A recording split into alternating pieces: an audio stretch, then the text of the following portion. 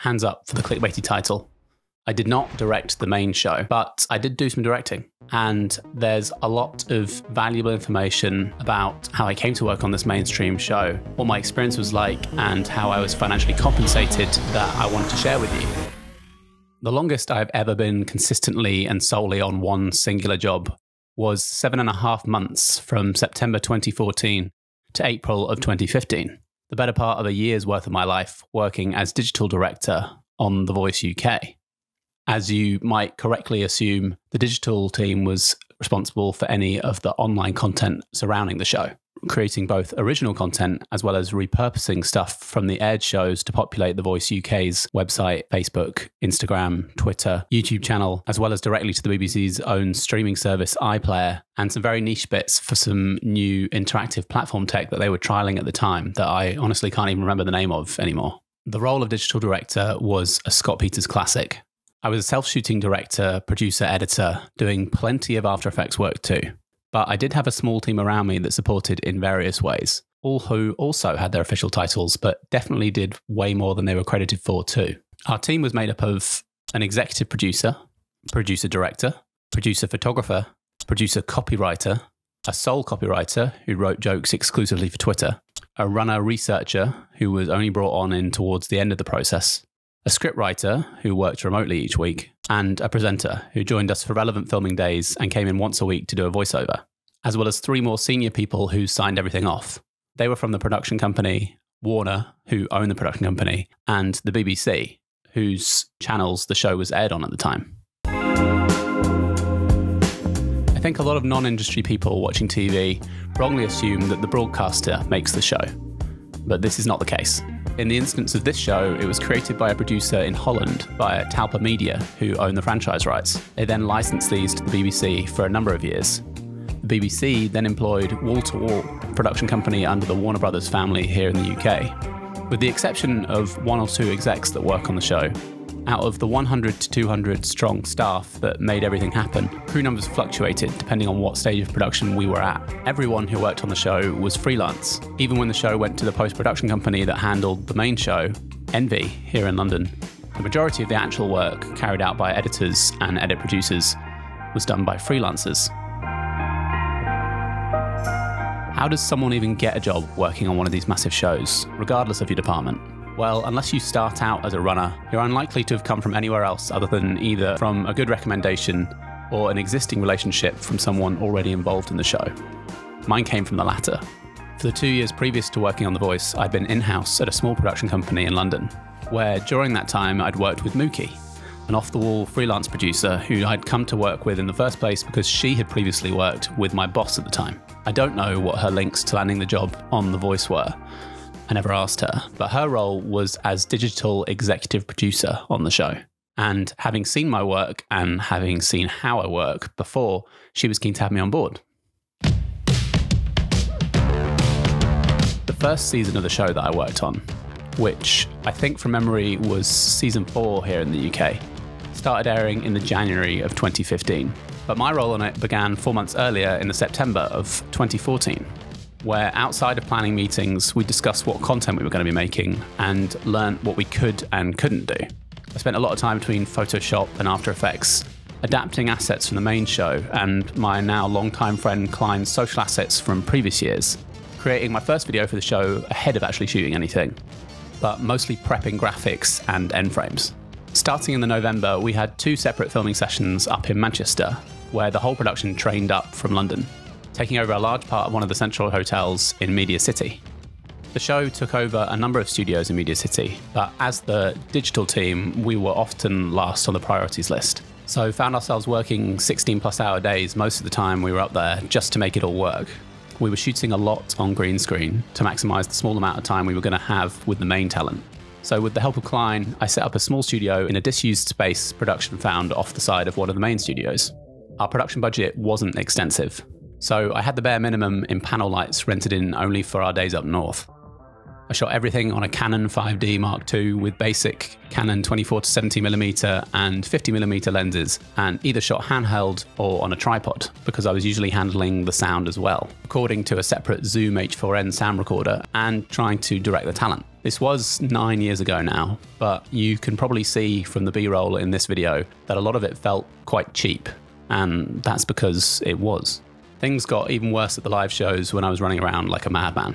A lot of the content we captured with the contestants was meant to be backstage, where the biggest challenge was not getting in any of the rest of production's way.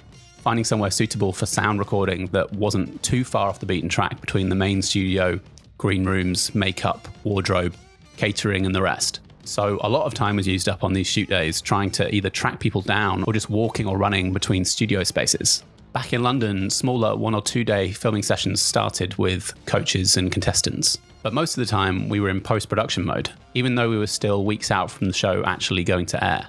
As soon as they had a signed off cut of the main show, I was given a copy to start clipping from and working out how we were going to repurpose some of this content. Versioning performances, clipping up standalone moments, and editing an online highlight show for which a voiceover was then scripted, and our social presenter Angela would come in and sit under my jacket to record her voiceover, as we didn't have the £150 an hour free in our budget to rent the voiceover studio upstairs in the very same office that we were working in London. Here to tell you the truth, kinda, about what really, sorta, happened in episode 9. Even though I've never really loved the idea of routine and working in an office 9 to 5, not that this was 9 to 5, but I did really enjoy that side of things, working on this production, coming to the same place, seeing the same people, working towards the same goal.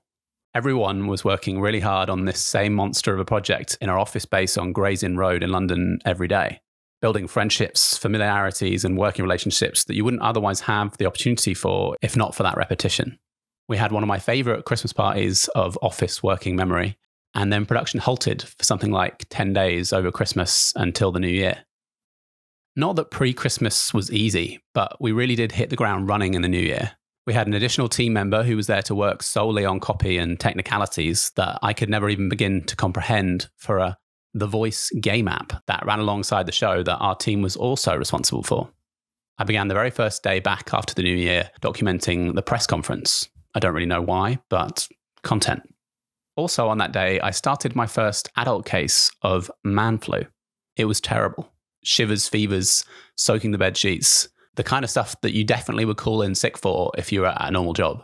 After the first day, when we didn't have any filming commitments, I called to speak to my exec producer, telling her how awful I was, but she responded telling me that I couldn't not work. We had deadlines for the first airing of the show that coming weekend. I could work from home, but I had to work. Freelance life. It was a long first week back. Once the first show aired, it was pretty non-stop schedule-wise. If it was an office day, it would be editing, voiceover recordings and meetings, and I'd be in at 8 a.m. and it wasn't uncommon to still be there at 9 p.m. Every Monday morning, I would collect a hard drive from a post-production house about a 20-minute walk from our offices with the now signed-off main show for the following Saturday. Because the post house was contracted in and not part of the production company, this cost us £110 each week just for them to copy and paste a file onto a hard drive that we owned. We'd normally have already watched the show on rough cut viewing links before this point, so I'd have a good idea of what I was about to set off clipping up, any performances and stuff we were going to use for standalone clips or for the highlight show. Klein, myself, often another producer and probably our exec, would often have ad hoc filming sessions with coaches or contestants at random moments in the calendar. Occasionally on weekends too, that had to fit into our now heavy post schedule. We were delivering a lot of content. For the first couple of months into the new year, things quietened down for the large majority of the production team of the main show. I witnessed lots of leaving early and browsing of ASOS during working hours.